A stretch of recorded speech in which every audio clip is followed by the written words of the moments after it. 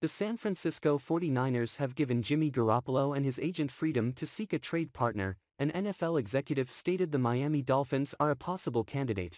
No matter how you feel about Jimmy Garoppolo, one thing is for certain, he is more qualified to lead the Miami Dolphins to the Super Bowl right now than Tua Tagovailoa. And that's not a knock on Tua. Jimmy Garoppolo has just been there and done that before. Jimmy Garoppolo has also put up way more numbers, clutch moments, and big wins than Tua. So by default that makes him the much more fit candidate to lead a team to contention. On top of that, Jimmy Garoppolo and Mike McDaniel have worked closely during their time with the 49ers.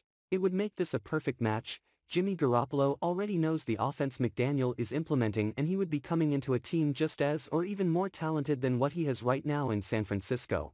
All these things are true, but that still doesn't mean that trading for Jimmy Garoppolo would be the right move.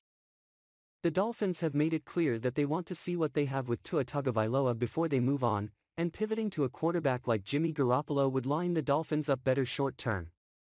But then Miami would never find out what Tua could have been. The last thing the Miami Dolphins want is for Tua to end up in a situation where his new team could potentially unlock his potential to levels Miami never did because they didn't commit fully to him.